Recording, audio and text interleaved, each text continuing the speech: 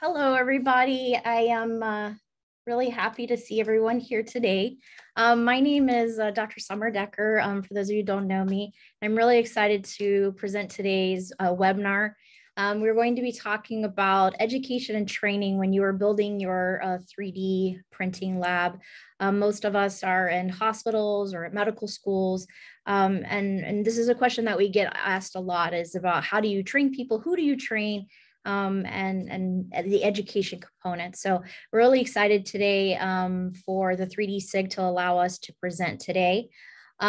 We actually represent the 3D SIG's Education Committee. If you haven't heard of us, we are a subgroup of the 3D SIG, and we had our first meeting around the end of January, and we had a really good turnout. We had over 15 people present, and a whole bunch of people signed up via email. And we had a lot of topics of interest because I think education is a real interest to many of us. And as we look at where the field is going in general, how we are going to get to that next level with the CPT codes, how we're going to get to that next group of people coming in and helping us with that and setting up more teams. A lot of it comes back to education and training. And so there were topics that were brought up by the SIG members, such as credentialing, how to teach medical students and residents and engineers, even art and design students. People talked about their high school students and internships that they were working on. And our major goal is to create curriculum tools for trainees so that we can really build the workforce in this. And so one of the ways that we're going to do that is we're going to be hosting, thanks to the SIG, they're allowing us to host a number of webinars and meetings. Future webinars, we will be talking specifically about curriculum, things that we can do specifically to teach, professional training opportunities, and how to train professionals in this, and even setting educational standards for the field, which is definitely coming up as we go and more formalize and professionalize this. So soon you will see a call coming out for a committee meeting for the education committee. So I do hope that you will sign up and join us if you are interested in this topic and really contribute to how the field is going to be seen as the future. That's what we feel really passionate about. So our speakers today, again, my name is Dr. Summer Decker. I'm going to be your moderator today, and I chair the RSNA SIG on the Education Committee. I am the Director of 3D Clinical Applications at the University of South Florida College of Medicine here at Tampa General Hospital. So I run the 3D team here at our hospital. And additionally, today we have Amy Alexander, who is the unit head and in the division of biomechanical development and applied computational engineering, quite a mouthful, in the division of engineering at the Mayo Clinic in Rochester. So we're very excited to have her today. And also Dr. Justin Ryan, who is the director of the Webster Foundation 3D Innovations Lab at Rady Children's Hospital. We tried to get a bit of a range of people to speak today, talk about the different opportunities that they've had, their experiences in this.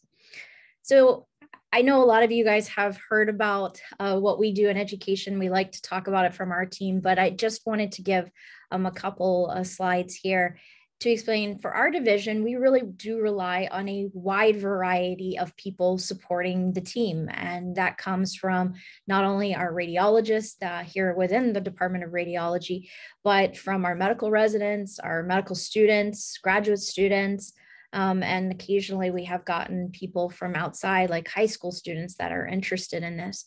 And so education and how to train everyone and the role that they can play has been very important to our team. And so we spend a lot of time setting up medical student training. We have that built in now into the medical student curriculum for the medical school. And so we, as you can see here, we have opportunities for our medical students to come and rotate with us. Some of them have stayed for 4 years, and we often even get them as they come out of the medical school and they match with our residency program. And we've vetted them. We know that they work really hard. And so we're excited to have them with us. But there's a lot of interest from medical students. So it's a real rich opportunity for them to get involved and for them to see what they can do in the field of not just in 3D printing, but in radiology in general. Another big area that we have been really excited about is we have a dedicated resident rotation, clinical resident rotation here at our hospital. We've been doing it for a number of years now, where all of our residents come through our program and they spend at least a month with us. Many of them come back during their clinical electives that they have during their residency. And so they learn everything from when the patient's in the scanner all the way through handing off that print, getting that feedback from the surgeons that we collaborate with. And they really love this rotation. I know I'm biased, of course, but the feedback we get from it is that they love being part of that component of it. And instead of just having an order for a report and a report going back to them, they're actually sitting down and really communicating. So they're learning skill sets of how to collaborate and how to be that colleague to other specialties. And the other thing they hear is about when things go well, and they love hearing that feedback. Hey, that really helped, or we couldn't have done this without them. And that sometimes that's lost. And when you put that order into a system and, off it goes into the EMR. And so we've been training our residents specifically and our fellows, and a lot of them have gone off to even private practice or academics and continuing their interest in 3D. So that's what I wanted to start as we start talking about our topics today. We wanted to give you guys an understanding of how we're doing it, and then open it up for a Q&A session on exactly where can we go with this. Maybe there's people that you haven't thought about working in your lab and how to train them. And we hope to be able to provide that for you. If you are interested in the 3D SIG Education Committee, I highly encourage you to reach out to me or reach out to the SIG board, and they will connect you with me. And so I'm happy to have more people on board. With that, I am going to hand it over to Amy Alexander and ask her to present your slides for us today on your experience at Mayo Clinic. Thank you, Summer. Thanks for the introduction. Thanks for the invitation to speak today to the group, and thanks to everyone for taking time out of your day to join us. So the most difficult thing of preparing for today for me was that there are so many facets of education and things to highlight on the impact of education and training related to medical 3D printing that I had a hard time narrowing it down. So as I go through my slides, I'm going to make comments on things that I don't actually cover with full links or slides in my presentation, but things that we could all talk about at a later time. So the topic, of course, medical 3D printing, a lab and its impact on education and training. The 5 areas I want to talk about are, really starting chronologically in the life of a future professional who would want to go into this field, starting with elementary and middle school outreach, moving up into high school outreach and student participation, and going into more deep experience options and opportunities for professionals at various levels, a technical professional, an RT, undergraduate, graduate medical student, residents, fellows, and consultants. Additionally, I want to highlight some of the efforts that are going on with my colleagues here at Mayo Clinic in simulation, and also speak on a new development, which is the creation of a procedural skills center here in Rochester. So at the elementary and middle school level, there are so many opportunities for professionals to reach out and impact these youth. This is just a couple of smatterings from when I knew that our Rochester Public Library had a 3D printer, and that it's actually free to submit a part for printing and get that printed. And so a lot of students in the area won't know about that unless someone explains it to them and can help them prepare a part that they may want to print. I also encourage people to reach out to folks who are in the grades 1 through 8 range. I did find in our Rochester area community ed that there is a grade 1 through 8 3D printing and CAD course being taught over the summer for a number of weeks. And I just thought how exciting and how interesting, and how easy would it be for me to get in touch with them and say, hey, I can pop in one of the days and just show a few medical models, or discuss 3D printing in medicine, and just open their eyes to the fact that this field exists. And that's the goal really with the elementary, middle school, and high school outreach, is to expose the field, ignite that interest, and talk about possible pathways. You don't have to be aspiring to be a medical doctor to get into medical 3D printing, as we all know. You can be an artist, you can be an engineer, you can be, a student who's just learning about these things. Let me see if I can move this out of the way. So with that, I'll talk about high school outreach. Again, reach out to your local school districts.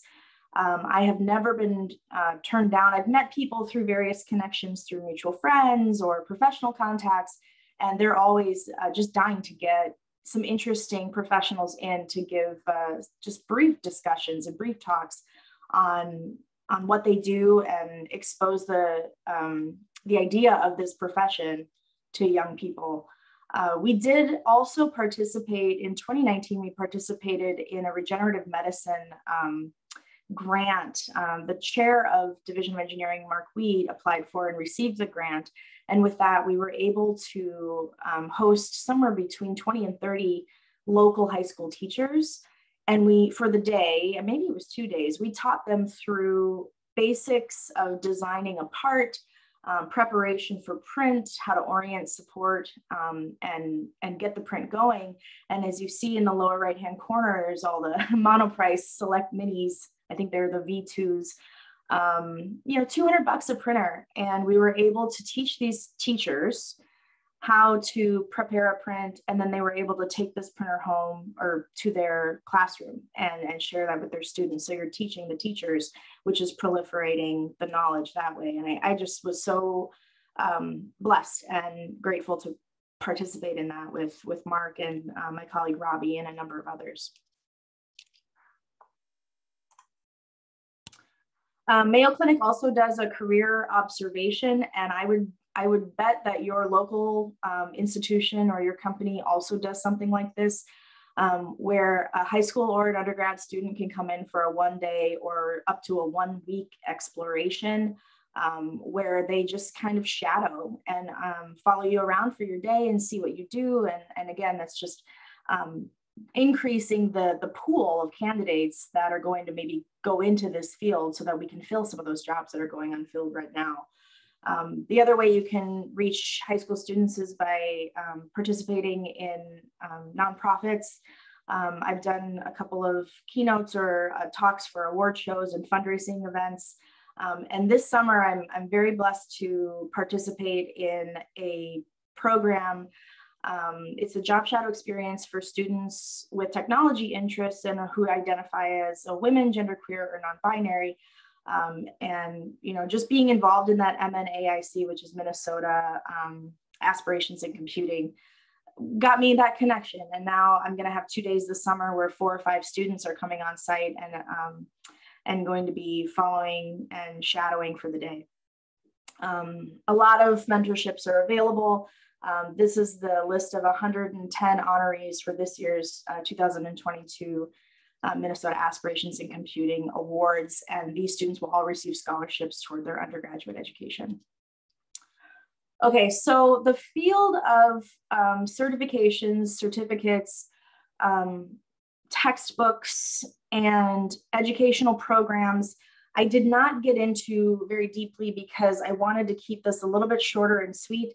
If you are a member of the 3D Printing SIG, there's a PDF on the SIG website under the, I think it's under folders or under content. It's under the Education Committee for Engineers and Techs. It's a little outdated now, maybe a couple of years, but it's got lists of undergraduate programs, graduate degrees, and some of the books that have come out. I do also want to highlight a book that I collaborated with my colleague, Dr. Nicole Wake, GE Healthcare on. She has edited and authored a book recently, 3D Printing for the Radiologist. I highly recommend that book, obviously because I'm a co-author, but more so because it's actually useful and helpful. Anyway, so we can talk another day about books and programs, but I just wanted to mention 2 of the certifications that I have personal experience in. The Additive Manufacturing Fundamentals from SME, which is managed and written by Dr. Shiku Kamara, Milwaukee School of Engineering. He's the Dean of Applied Research.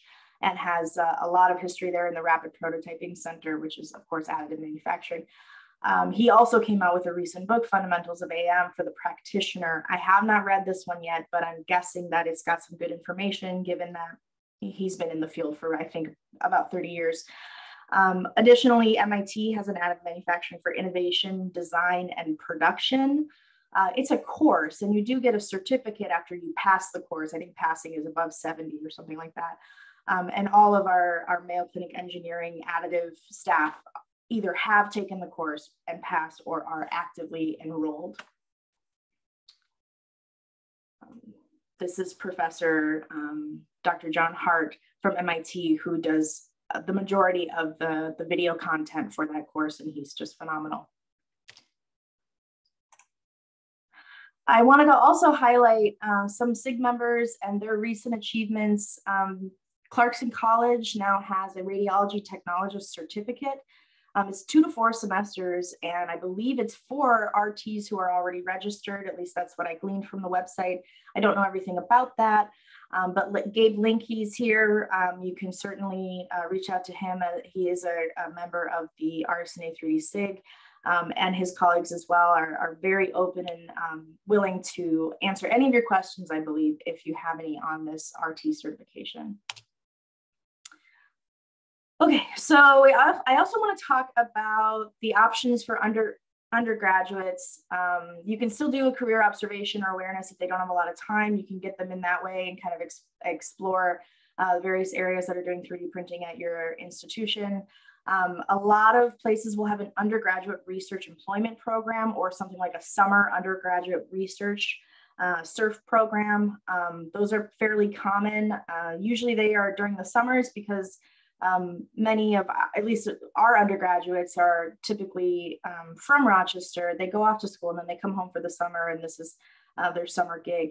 And I did want to point out that many of our undergrad students have the opportunity to submit a poster for publication, either Mayo Clinic proceedings or in our undergraduate poster show, and sometimes even at national conferences. I know we've done some at BMES and I think SME as well. They usually get connected with a resident fellow or consultant and kind of take a model from start to finish or a device from start to finish. Sometimes they have an opportunity to be first author on something. This is Nika, one of my students. This is her right here, a student from 2018, I believe, summer of 2018. And this is her poster. She used a black bone MR and attempted to segment the skull from it and compare it to the same patient with a CT. Very interesting stuff there. Graduate experience in education. This is also something that your local institution may have. It's very similar to the UREP, the undergraduate, but it's typically more long-term and definitely will lead to possibilities for publication, opportunities for first author. A lot of our graduate students have been students that are taking a gap year in between undergraduate and graduate work, and they are working on just publications. And so we've got a number of technical notes out there, and this is a recent publication in operative neurosurgery that my student Bakhtri worked on. Medical student experience in education. So Mayo Clinic does have a medical student. If your institution doesn't have one or you're not linked with one, you could always contact your local medical school and offer tours. We do tours of the anatomic modeling unit, the additive manufacturing facility in DOE, as well as through our bioprinting research labs in orthopedic surgery and cardiovascular research. If you're trying to quickly take pictures or write down these links or something, no worries, just let me know and I'm happy to send these off. I also sent Alia a PDF of these slides right before I began. So again, medical students, they can do rotations in radiology. It's not extremely common, but I think we've had 1 or 2 over the years. They will typically train under Dr. Jay Morris, who's the medical director of the anatomic modeling unit, and work with a radiologist or an engineer to understand the basics of protocol for image acquisition that is compatible with 3D modeling, and the basic practices of segmentation, CAD, print prep, job removal, post-processing. And again, could lead to possible opportunities for publication. Medical students are usually hungry for that. And I think we can all agree that in our field, there's really no shortage of content that can go into a case study or a technical note. What we need to be working on also, just side note, are those prospective double-blind studies so that we can get some of that quantitative data in the literature. We work with residents and fellows as well. Kind of the same thing here. We're going to show some examples. This is an LAA, a left atrial appendage. So segmentation of the left atrium, added a wall. So this is a resident who's learning how to segment. I don't recommend having many of them because it does take quite a bit of time to get them up to speed. And it's not that they're not capable, it's just that it will take time away from your daily work. And then anyway, here's Dr. El Sabah, who is a resident in cardiovascular surgery. He's fitting a Watchman device for that appendage. And then this is Dr. Morrissey. He was in hand surgery and he took a micro CT of a vascularized cadaver scaphoid and created a model, which was absolutely stunning, but it took him forever because it was a micro CT and it, it was a ton of data, a lot of hand selecting the arteries. Our consultants also work all the time with education and 3D printing. This is a picture that both makes me cringe and makes me somewhat proud. We ended up 3D printing 37 full distal arms for Dr. Mori in, I think it was like 2016. They all have magnets in them that connect the distal humerus to the ulna and the radius, and then the radius to the ulna at the distal end as well. This was a massive cost and a massive undertaking, but it was what he requested and he had the funding and we just went for it and we printed this on our Objet 350, I believe. So a number of different builds to get him these elbows that he then used for a surgical training course. And so people were paying a lot of money to come and sit with him and learn his surgical techniques, and this is the way he wanted to teach it. Mayo Clinic also has a number of simulation centers. There's this new procedural skills center being created. There's anatomic modeling, of course, and then, like I mentioned before, the bioprinting research labs. So the sim centers engage in traditional simulation, medical simulation of events or procedures. And we do work with them quite frequently on innovative ideas for improving the fidelity of the simulation models. This is a really cool link. Anytime you see Matterport, go to it because it's so awesome. It's an immersive experience where you click on the link and they show you kind of the overview of the entire space, and then you can zoom in on various things and click on items and learn more about them. So go to this if you have a chance. Simulation centers are enterprise-wide, so that means Mayo Clinic Rochester, Arizona, and Florida. The Procedural Skills Center is all about task training. It's all about tangible, hands-on dexterity training for things like catheterization, cannulation, wire navigation, et cetera. And it's a badge access for medical students, residents, really anyone who's looking to gain more experience with a certain skill without having to gain access to a cadaver lab, which is pricey and unlimited. And a lot of the items are 3D printed or otherwise manufactured. What this is showing is a segmented aorta. I provided to the Division of Engineering. This was, I think, back in 2019. And DOE has an incredible scientific glass blower named Steve Anderson, and multiple stories are out there on him, but he created this glass aorta so that folks could get a better handle on just the very basic skills of catheterization. And then this is navigation and stent deployment in the distal aorta here, the iliac arteries. Dr. Mark Mori, the same physician for whom we printed 37 elbows, is the medical director of Procedural Skills Center. So with that, I'd like to complete my review. I appreciate your attention and I welcome any questions. Thank you, Amy, so much for that really thorough review and just showing the wide variety of different opportunities that can be had and should be put out there for so many people. I'm going to ask everyone if you will send us your questions and comments and stuff in the chat or the Q&A here. I'm going to save those to the end and then have Dr. Ryan present now. And then we'll, hopefully you guys will send us some really good stuff to be able to pick both Amy and Justin's brains here. So Justin, if you don't mind taking it away. Great, thank you very much for the opportunity. Thank you to the FIG. My presentation will be focused on education, of course, a bit more of the career side of things, how we've implemented educational pedagogy into play here at Rady Children to bring staff up to speed, and as well as learners. To give a little bit of background, I think it's important to understand kind of where we're coming from.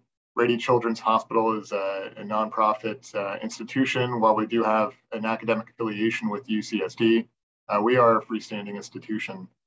With that, of course, comes some challenges on the funding side of things that we'll kind of explore briefly. The 3D Innovations Lab, the Webster Foundation 3D Innovations Lab, was established in 2018. I was recruited from Phoenix Children's Hospital, where I had run a 3D lab several years prior. The lab here has 6 different 3D printers spanning 5 of the different ASTM technologies. And we produce about 100 to 150 anatomical models per year.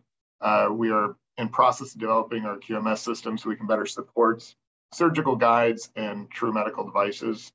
But understanding this framework will help understand how we've implemented our education process here. Current personnel for the lab, we're really a 2-person team for the core part of it. So I'm the director and research scientist. We do have a research engineer as well.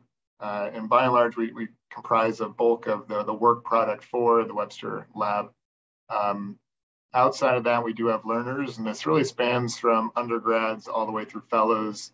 We do have some smaller high school opportunities as well. And then also recognizing that the 3D Innovations Lab here, we are our own cost center, so we're effectively our own department, but we obviously depend strongly on most other departments here, specifically radiology. So we often leverage the 3D technologists that radiology has. We leverage the research associates from all the different departments, for specifically the IRB related work. And then other departments also have their own engineers that we cross collaborate with. So this really comprises the decentralized team. And then even beyond that, we have the physicians themselves. One of the critical elements from the education standpoint, from our perspective, was establishing a steering committee for the lab itself. So the steering committee comprises of both physicians and executive leaders here at the hospital that give voice to the direction they want to see the 3DI lab go. And that's inclusive of education and simulation.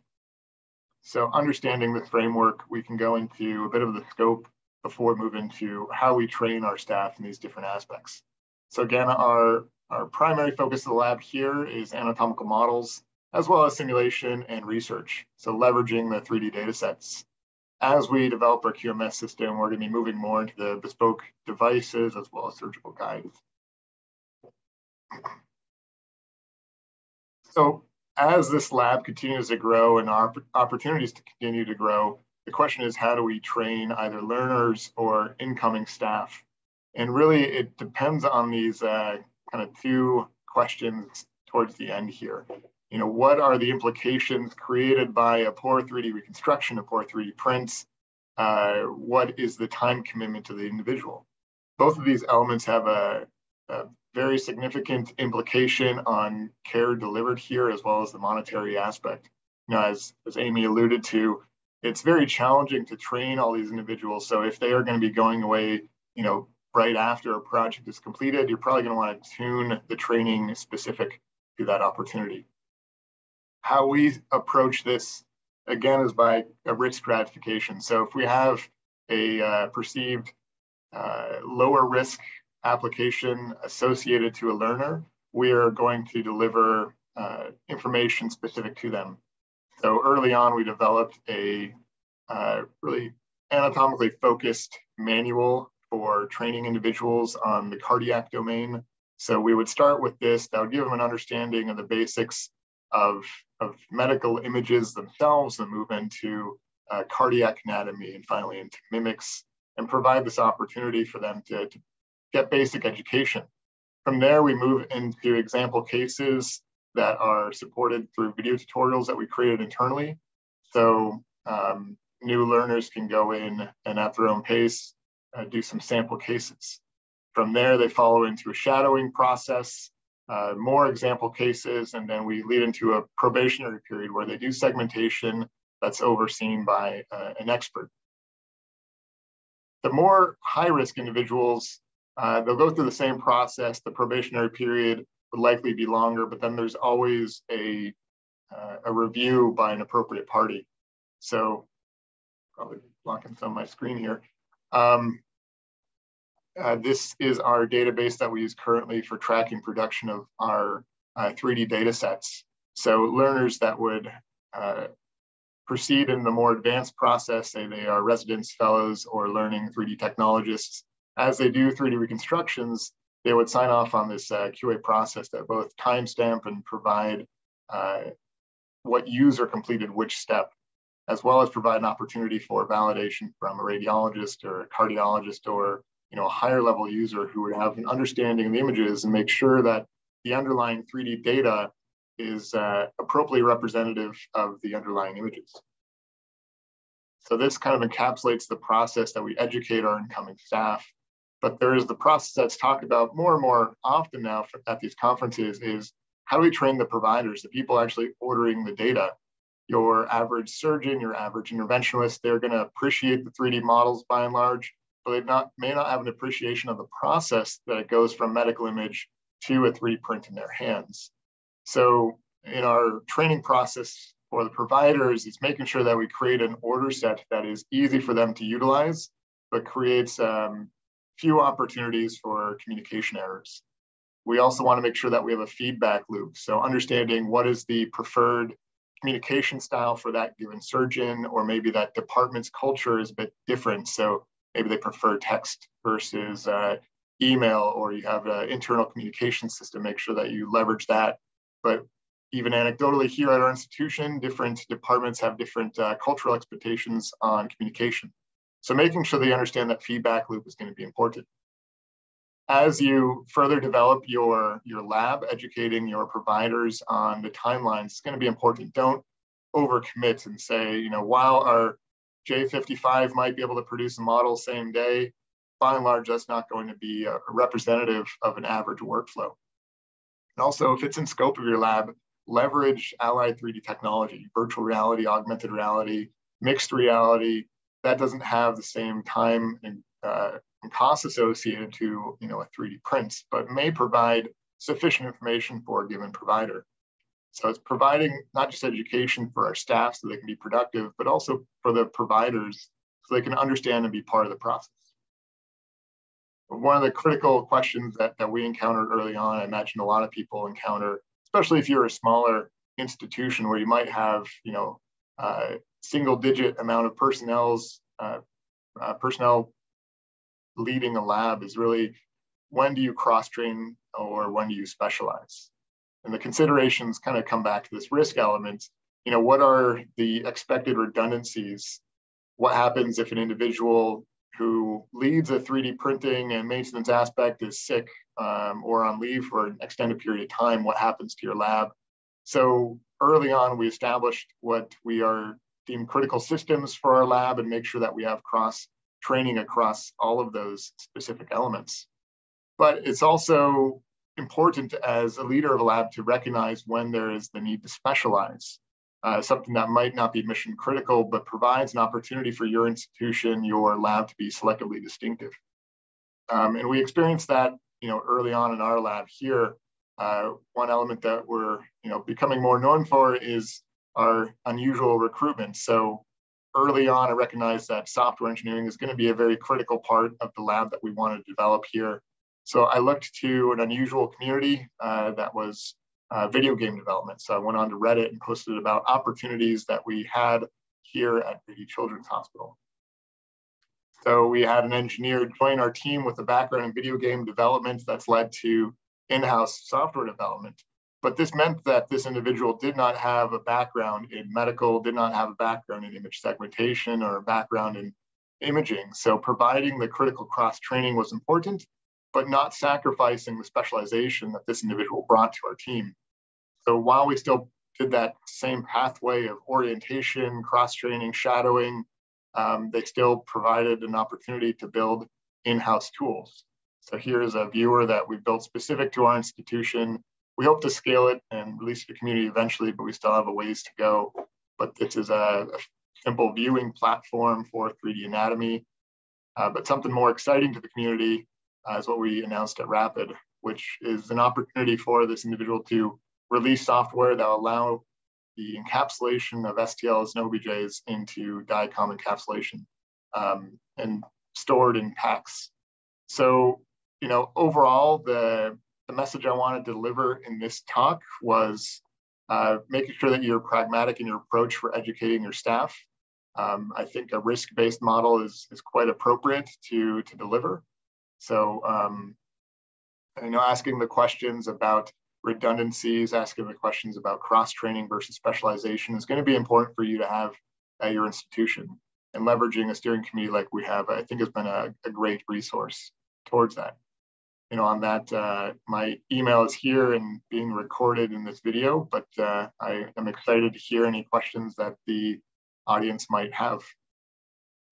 Thank you, Justin. And I have so many questions on that tattoo picture that you just showed. So we actually got some questions coming in from the audience and some really good ones. So first question that was asked of all of us was, with a variety of individual backgrounds coming into this field, what challenges do you see trying to effectively educate them in a standardized way? Justin, I think you actually, and looking at this question, you were just talking about cross-training and stuff. And I think that this kind of lends to it. How much, if you've got someone who's got a video game background, how much medical do they need to know? Do they need to know anything medical? And how do we standardize the knowledge base for our field? Yeah, I think even our panelists here, we're quite varied. We have a medical doctor, we have 2 biomedical engineers. Myself, prior to being a biomedical engineer, I came from art. I got my BA in fine arts. So, how are we all effectively speaking the same language? The competency we developed internally is that kind of orientation packet that, cross-trains to the basic foundations. So that packet that we created, delivers basic medical information, basic image information. The average person isn't going to know what coronal versus sagittal are. So, how do you communicate that information is going to be important. Along with that packet is the basics of segmentation, basics of how a CT scan differs from an MRI. So we have this, not just a packet for them to educate themselves on, but also a document that, I as a leader can check off to make sure that they're meeting these competencies. Now, this is a very basic aspect, and it's going to be very challenging to encapsulate a bigger multi-semester educational program in a package, but at least internally provides this document of education and understanding where we need to better develop. If they're struggling at segmenting double outlet right ventricle, then we need to break down why that's the case and provide a more advanced educational program for the individual. Excellent. Amy, yeah, do you have any ideas on this? I think, if you look at the history of the SIG and a number of other groups, education has always been one of the main goals. However, I think it's difficult to put together a complete curriculum and then try to get volunteers to populate it with content and put it out into the world. So it's something that we talk about extensively is like, shoot, everyone's got this tribal knowledge. We've come from different backgrounds. We know how to connect the dots for ourselves and our own local students, but how do we get this information out there? It takes time and that takes money, right? So we don't know how to make that happen. And it's kind of gone in this cyclical motion where we get really excited and we want to do a curriculum and we want to create content, but then no one's driving it home. And I'm just as guilty. It's tough to find that time. And then the other 2 things that I was thinking about are that there are educational programs being developed. Sarah Rimini is in the Additive Manufacturing Center of Excellence for RICO and is working on a curriculum and all sorts of educational components there. The VA hospital is doing a lot with developing a curriculum. And and making that happen. Also, on a smaller scale, colleague Zachary O'Connor at WashU is also getting into education. So I think what we've been missing all these years is that we haven't had educators really pushing it forward, and having that money that translates into the time to get it done. Yeah. So that's what I think. And then there are two main components that I teach engineers, just on a side note. Medical vernacular. And the best way to do that is by going to grand rounds and weekly meetings for the different specialties and finding out if you can audit those meetings. And then the second thing is cross-sectional imaging. And we use e-anatomy and just help people learn indication by indication. I can speak for our experience on that. Something you just touched on, Amy, was finding educators. When I first started my job, in my head, it was very much siloed. Like, here's my 3D job. And then over here, I'm a faculty member in radiology, and there's my teaching job over there. And then suddenly you start looking at the two and thinking we should be working together on this. And so I'm very lucky that even our technical director, he is a radiology faculty member. We both teach medical students. We teach the introduction to radiology lectures. We teach even to the residents.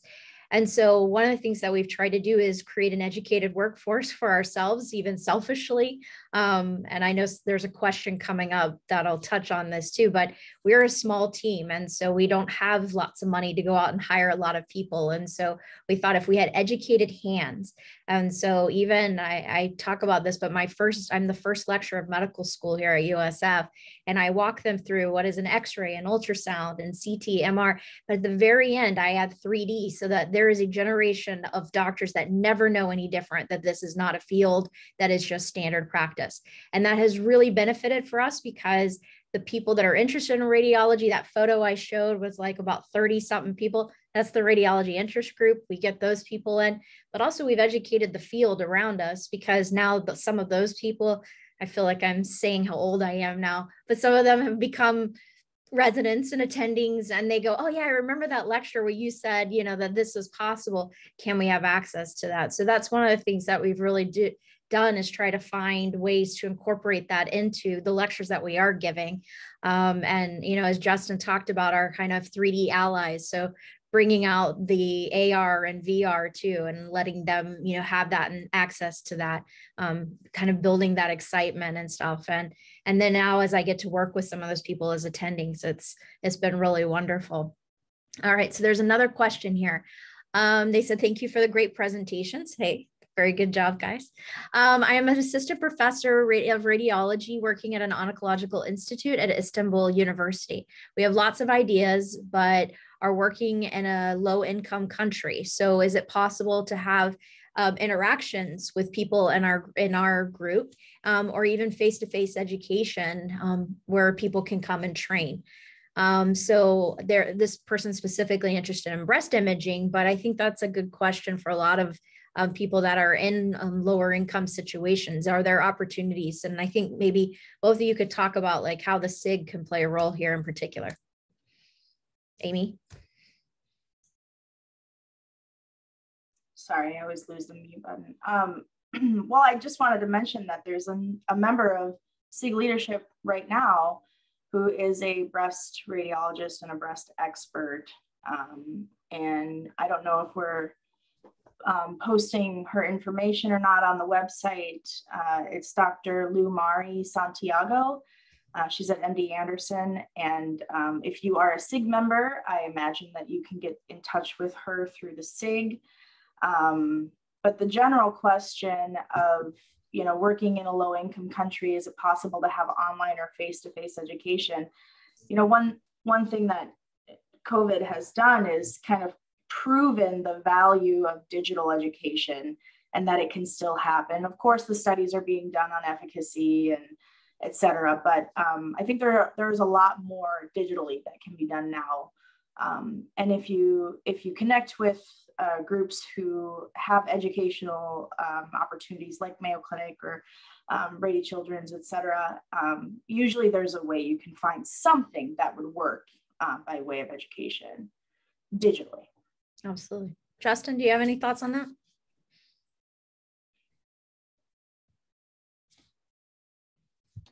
Sorry, muted. Right now, we actually have a cardiologist who's visiting us from a different country, and her background isn't anything about 3D. So she's spending a lot of time here. And from what I understand, she got a grant from her country's health department in order to come overseas and do this very specific research project, because it provides an opportunity for her to educate herself about 3D printing, but then she can bring that back to her source institution. So, you know, I'm not sure what opportunities they're specifically in Turkey for those types of grants, but that could be something to look for. But certainly there are a lot of countries closer than the United States that are in Europe that have built 3D programs and might have some type of visiting professorship for this more specific education. But also, as Amy mentioned, there are a lot of online resources now that do facilitate basic education. Embody 3D does have a fair amount of, this is a website, does have a fair amount of content on there that leverages open source software. And while we as SIG don't recommend using open source software that doesn't have FDA clearance for 3D models intended for diagnostic use, you know, if you're using those programs for simulation or basic education for K-12 or something, that might be a good route to go. That's great. And, you know, just like you, Justin, I know our team has people that we will do education for. Like if they come, you know, we have someone coming, I think actually in August, which is a brave individual to come to Florida in August during hurricane season. But they're coming from overseas, from Sweden, I believe. And so they will be coming and spending a couple weeks with us. But as both of you said, the online education, I know that even during COVID, we were able to keep educating people. I gave a number of webinars and even more guided education where we had people like seeing what our lab looks like and everything, and have us working in the lab in the Netherlands and Switzerland and different countries that were reaching out to us at the time.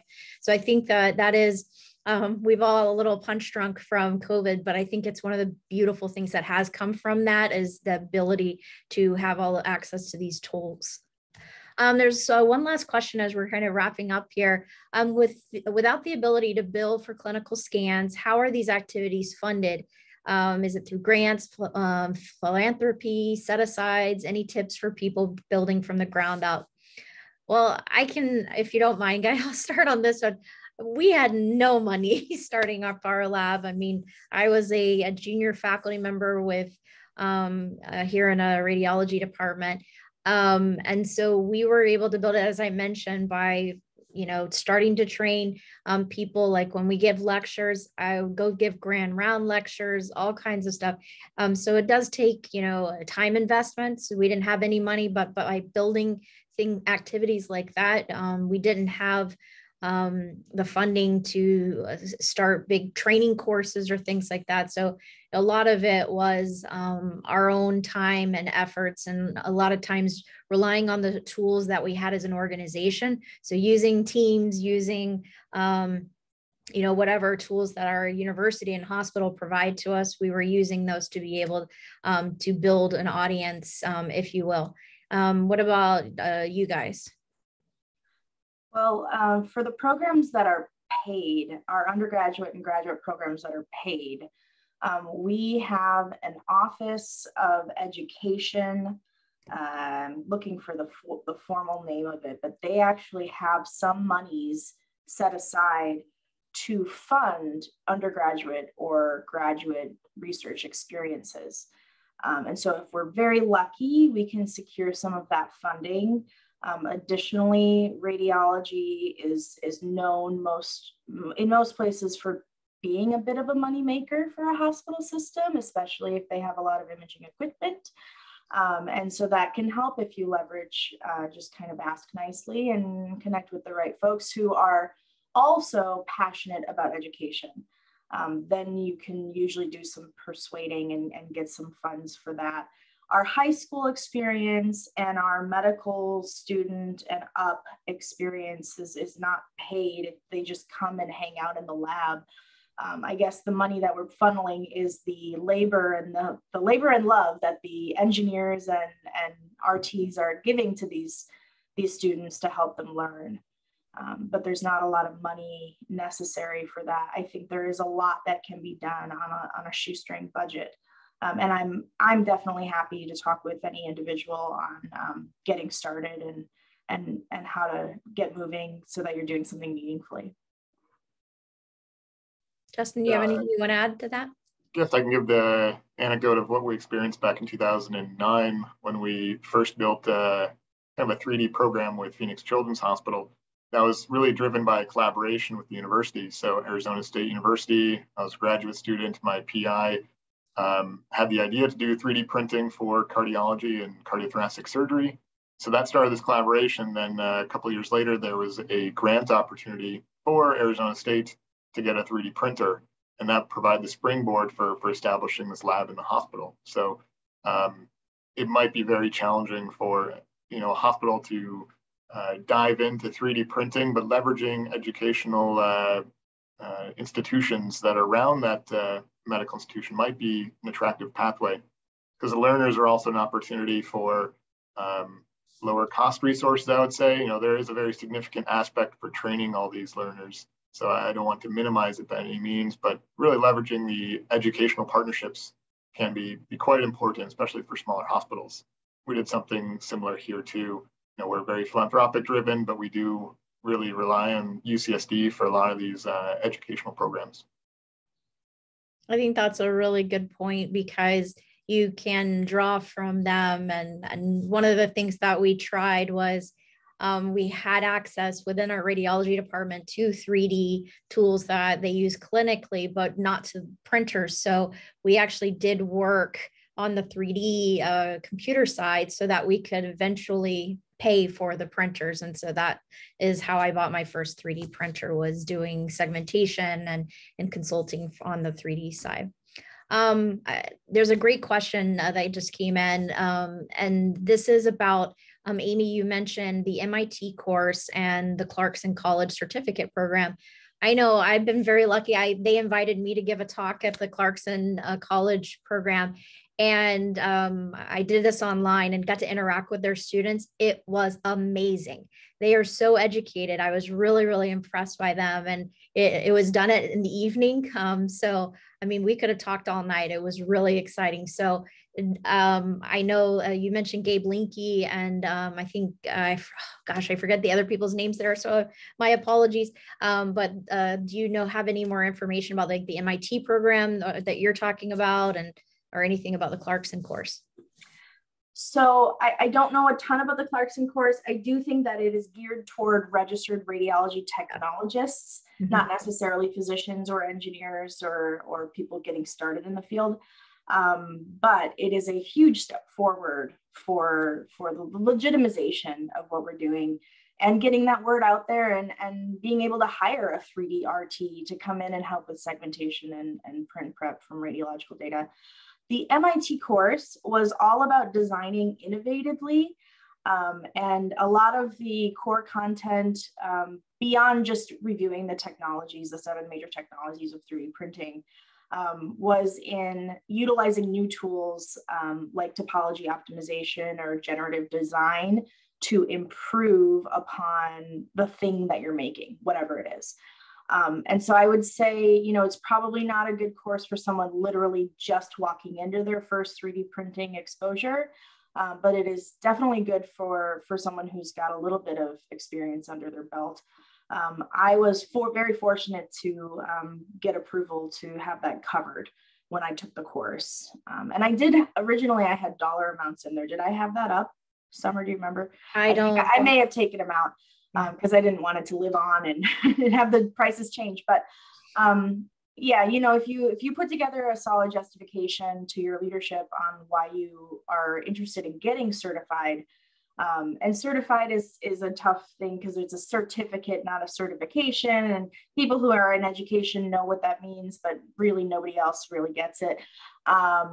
But yeah, so I would explore MIT. But honestly, the first thing that I ever did was take the SME fundamentals course, and the prep work and the studying that needed to be done to ace that class or ace that exam was a huge benefit to me. So I would also recommend that for newbies. Justin? All right. I think we've now just given like 2 thumbs up to those programs. So hopefully if you're interested out there, I'm looking at the roster here, and we have a lot of people that are either newer in their career or even medical students. So as we wrap up, I want to ask you guys, what is something, if you had to look back at yourself, when you first got started, what is it that you wished you had either taken a class in or studied in before going into this career? I know it's one of those questions, but what's the one thing you're like, God, if I had only known that going into this? Probably medical procedural terminology. Mm-hmm. That was the highest. That was the most difficult thing. And then the cross-sectional imaging as well. But like I said, going into grand rounds or going to weekly meetings for different specialties that you're trying to learn is extremely helpful. It's like an immersive, you're learning a language. So it is. It's a new language. Justin, what about you? Yeah, I think 2 things. The first one would be, I'd love to get basics of programming. When I see what our research engineer here can do, and a lot of these applications have APIs, so you can do a lot of powerful things if you have a programming knowledge. Not that I can't develop it now. That's certainly on my hopeful pathway.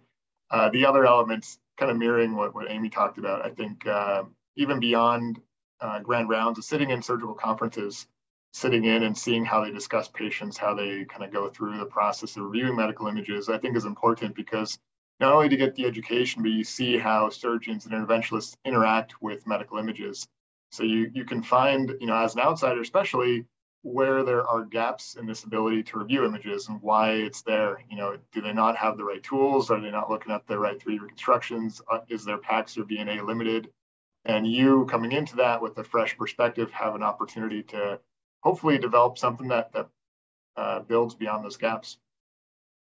I think that's a fantastic point.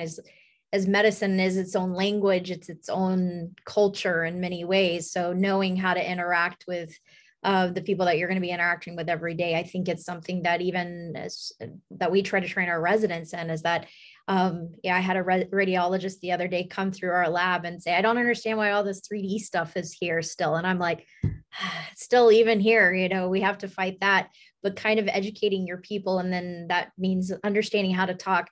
One of my colleagues said, you guys are translators. The 3D team is a bunch of translators, because you're talking to radiology and you're talking to surgeons and you're talking to different groups and engineers and everything. And you have to be able to talk all of those languages. Justin, you hit the one that I wish I had trained more. I took in my undergrad scientific software programming thinking, when would I ever use this? And I did it. And then I thought, oh, I'll never use that again. And I really wish I had kept going on that. I went all through my graduate training and everything. I was programming, and then I was like, I'm never going to use that again. And I really wish I had not stopped. So those are definitely things. Someone just commented that they did the Clarkson course, and that was really useful. And they're actually an MD. So that's another vote of confidence for that. So, and we are not sponsored by Clarkson or the MIT. So anyway, thank you guys, both Amy and Justin, for your time. Thank you all for joining us today. And we hope like this was helpful to learn our experiences. And again, this is just some of the stuff that the education committee that we're looking at, where we want to be able to help the field. And as you see, it's really hard to kind of narrow down the specifics on how we proceed. So, I mean, every one of these is like a whole world that we need to get into, but the education committee needs your help. If you are interested, again, reach out to me. I'm happy to do that. And really tell us and share us things that are working. As you see, there are a lot of small groups here, low-income countries, but even low-income places here in the US, that we all need that little tip that like, hey, that really worked for me. Try this and things like that. So please submit that stuff to the RSNA and to these other conferences, because that's how we all grow as a field. And again, this education will directly impact our professionalism and everything moving forward. So in order for us to become a fully Category 1 billable field as we want it to be, we have to come up with these standards. And so I'm excited to see so many people passionate about it. So I know my number one tip to all of you is find the people in your program, your hospital, that are passionate about education, and work with them, because as both speakers presented, that is who you want to surround yourselves with, that passion, that excitement. And most people I know I'm often happy to give lectures for free because I love talking about this kind of subject. So really tap into the resources at your organization. So again, thank you everyone for coming. I hope you learned something, and we will see you guys soon. Bye. Thanks, Summer. Thank you. Have a good day.